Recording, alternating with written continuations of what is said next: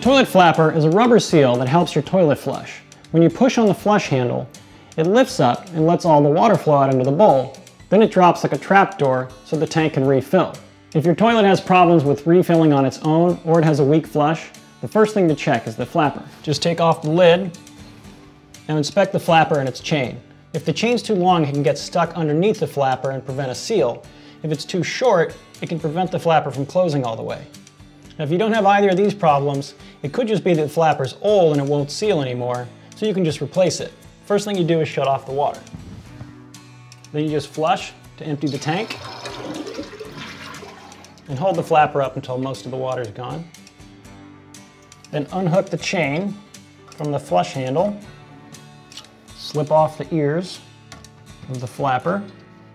Then you just fit the new flapper in place.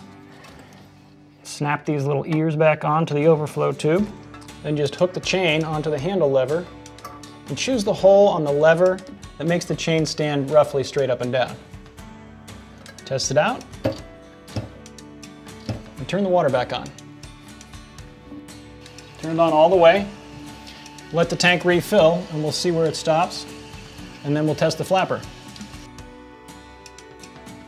Now the chain should have a little bit of slack, but if it's really long, just use some wire cutters to cut off the excess so that it doesn't get hung up under the flapper.